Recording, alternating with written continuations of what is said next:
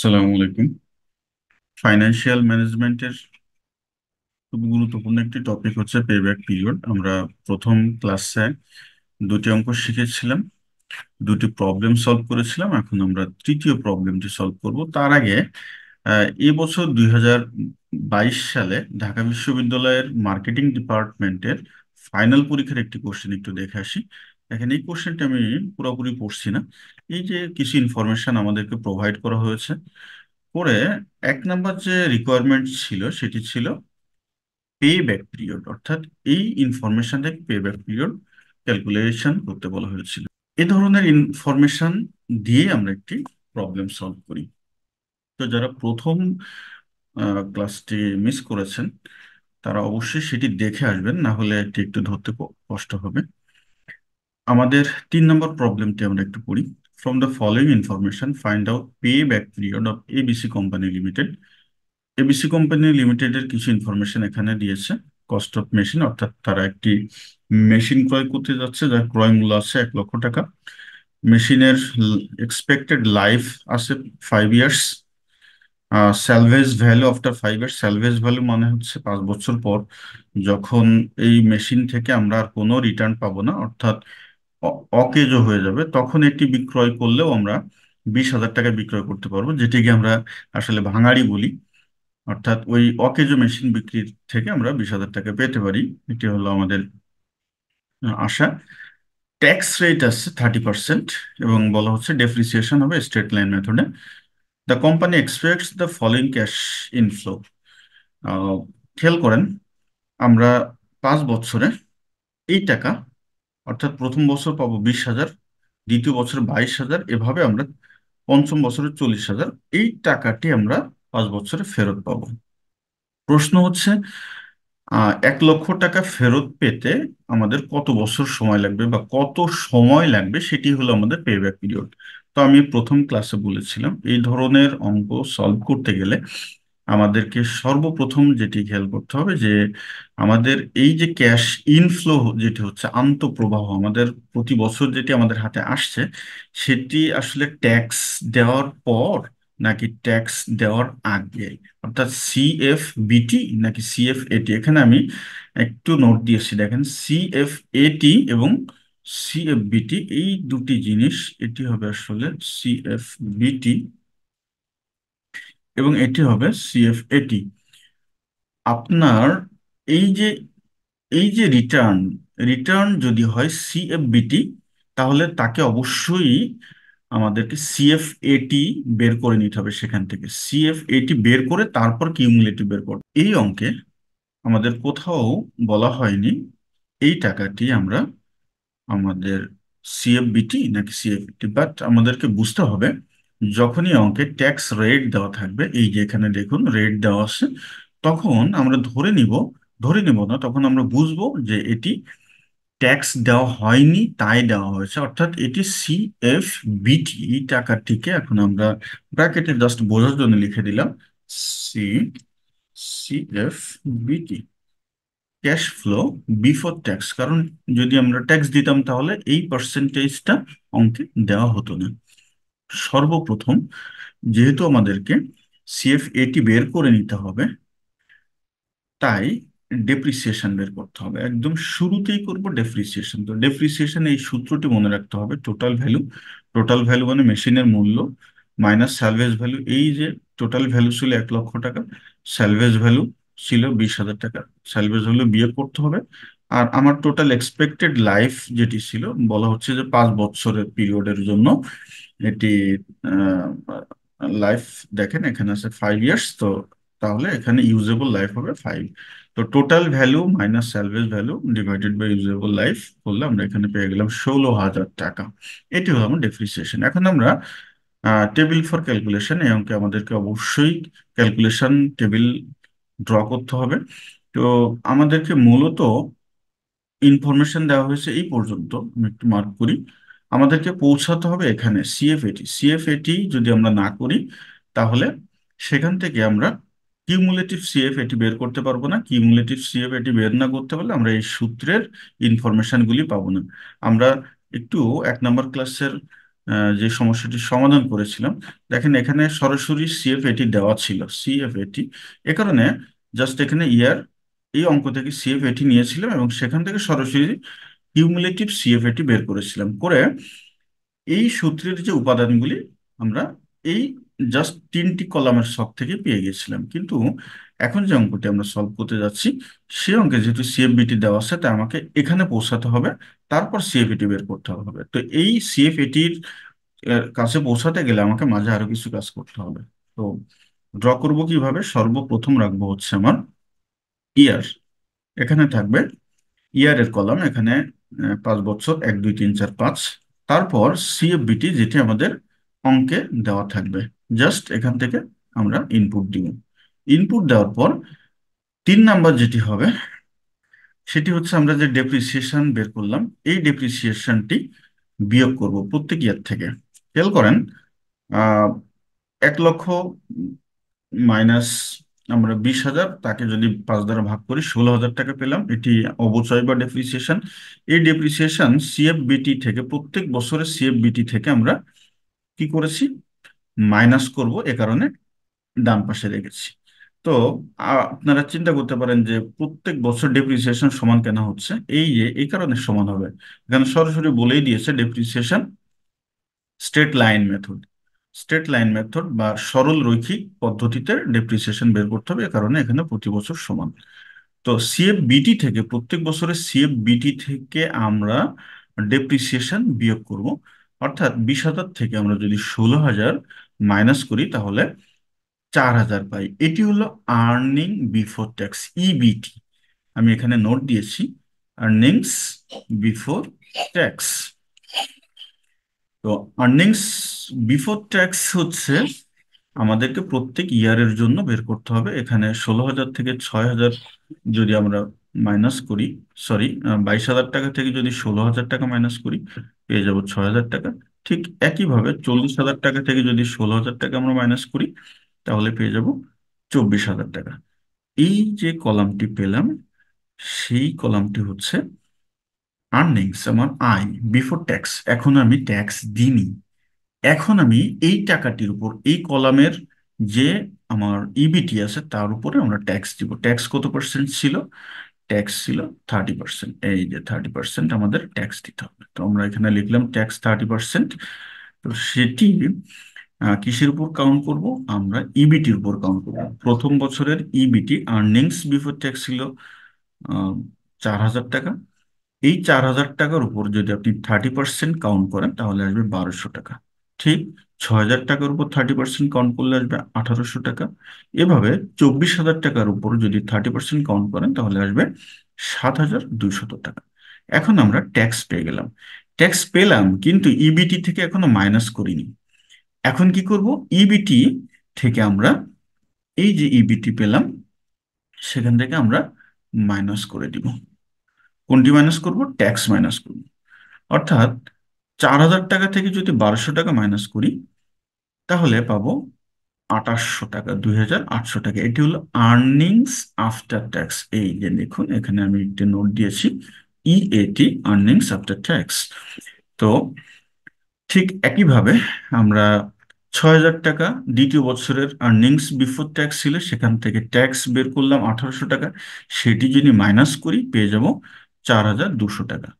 একইভাবে আমরা 24,000 টাকা থেকে যদি 7,200 টাকা মাইনাস করি, পেয়ে যাব 16,800 টাকা। এখন আমরা আর্নিংস আফটার ট্যাক্স বের করে ফেললাম। ধাপে ধাপে আবারও একটু বলি। ইয়ার, সিএফবিটি যদি থাকে, সেটি কোশ্চেন থেকে ইনপুট দিব, সেখান থেকে আমরা ডেপ্রিসিয়েশন বিয়োগ দিব। ডেপ্রিসিয়েশন বিয়োগ করলে পেয়ে যাবো আর্নিংস বিফোর ট্যাক্স। সেই আর্নিংস বিফোর ট্যাক্সের উপর আমাদের ট্যাক্স ক্যালকুলেট করতে হবে। ট্যাক্স ক্যালকুলেট করে প্রত্যেক বছরের ইবিটি থেকে ট্যাক্স আমাদেরকে মাইনাস করতে হবে। মাইনাস করলে পেয়ে যাব আর্নিংস আফটার ট্যাক্স।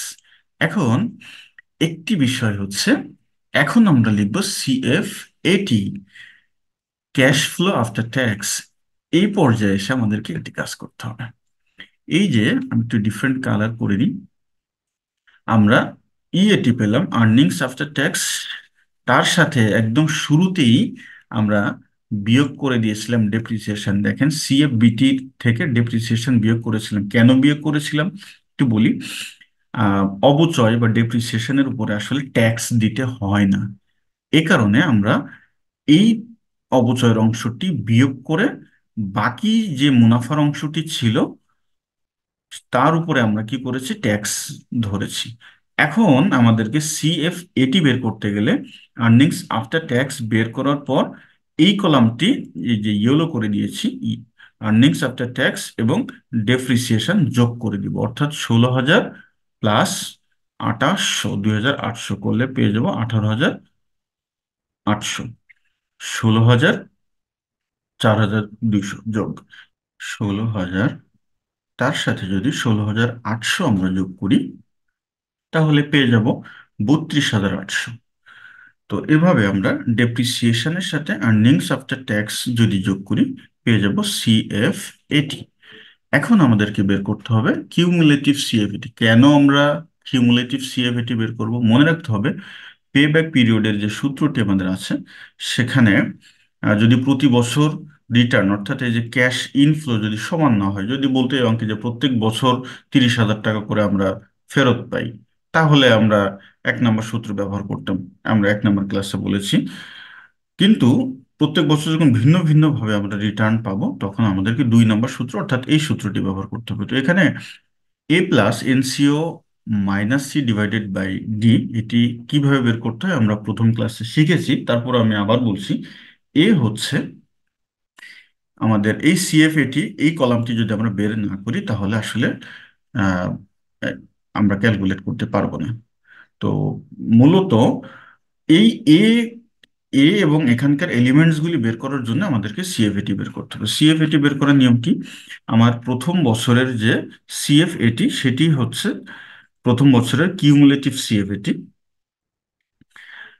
ওকে, এর সাথে যদি আমরা দ্বিতীয় বছরের প্রফিট অ্যাড করে দিই তাহলে খেয়াল করেন 18,000, তার সাথে যদি আমরা 20,400 যোগ করে দিই হয়ে যাবে 39,000।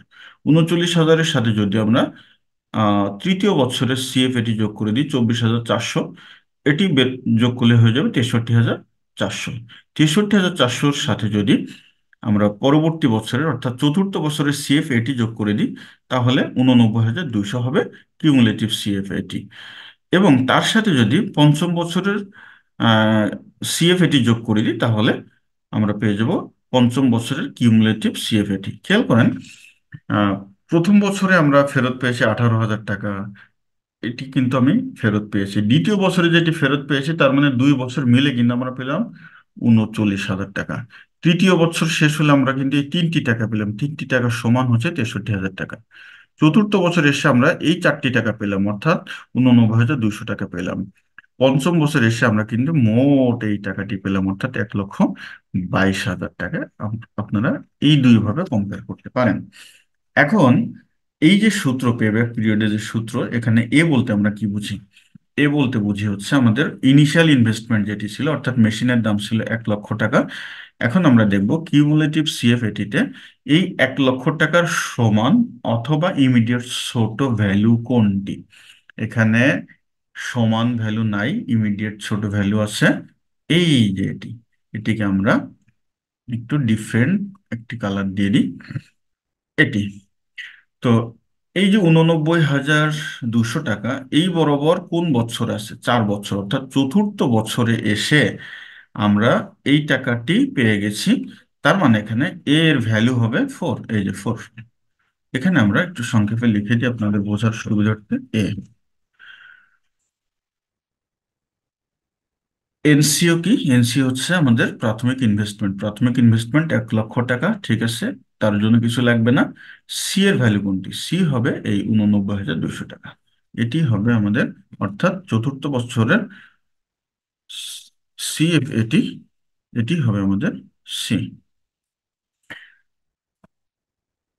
এরপর আমাদের ডি এর ভ্যালু কোনটি হবে? ডি এর ভ্যালু হবে এই যে কিউমুলেটিভ সিএফ, এটি চতুর্থ বছর পেয়েছি তাই না, সেটি বরাবর সিএফ, এটি যেটি ক্যাশ ফ্লো আফটার ট্যাক্স, তার ইমিডিয়েট নিচে যেটি আছে সেটি হবে আমাদের ডি এর ভ্যালু। আমরা এটি 1 নম্বর ক্লাসে প্র্যাকটিস করেছিলাম, আবারও বললাম।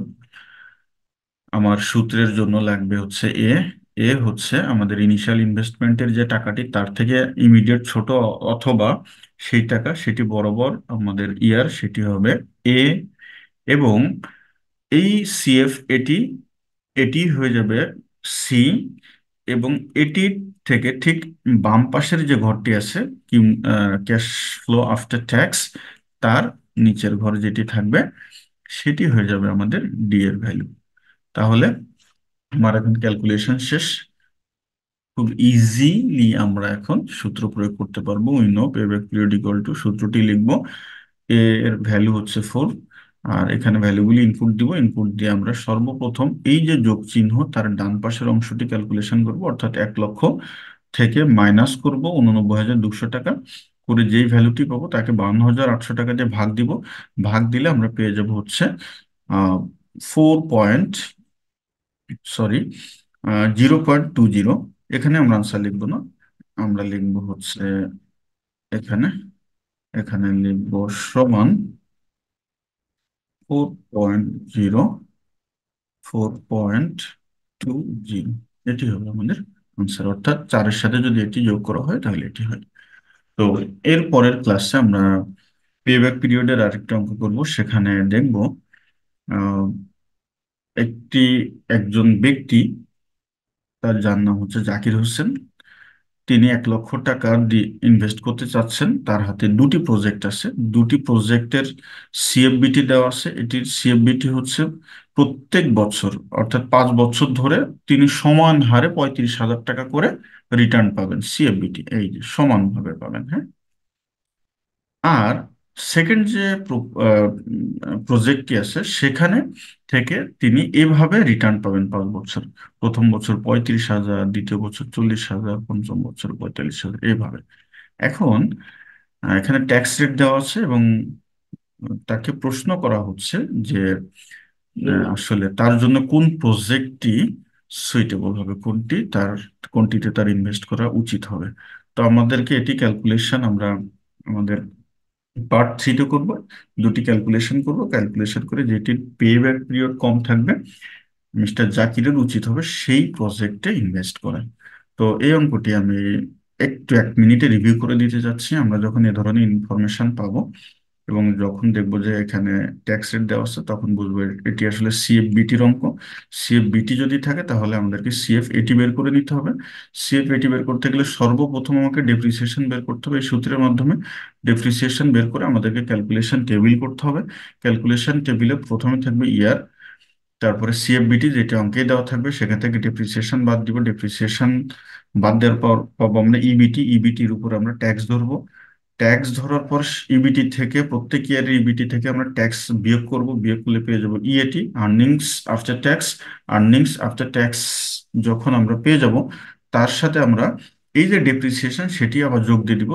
যোগ দিলে পেয়ে যাব cash flow after tax. Cash flow after tax যখন পেয়ে যাব, তখন আমরা 1 বছরের tax, cash flow earnings after ট্যাক্সের সাথে পরবর্তী বছরটি আমরা ক্রমযোজন, মানে এই বছর যেটি পেলাম তার সাথে যোগ দিব, পরের বছর তার সাথে যোগ দিব, পরের বছর, এভাবে আমরা এই কলামটি বের করব। তারপরে আমরা আমাদের সূত্রে আসবো। সূত্রে আসলে কোনটি এ, কোনটি এনসিও মানে প্রাথমিক ইনভেস্টমেন্ট, এটি অঙ্কেই দেওয়া থাকবে। সি আমাদের পেয়ে যাব এখান থেকে, ডি আমরা পেয়ে যাব এখান থেকে, আর এটি হচ্ছে এ। দিয়ে আমরা সঠিকভাবে ক্যালকুলেশন করব, ক্যালকুলেশন করে আমাদের কাঙ্ক্ষিত উত্তরটি পেয়ে যাবো। আশা করি আপনারা বুঝতে পেরেছেন। সবাই ভালো থাকবেন।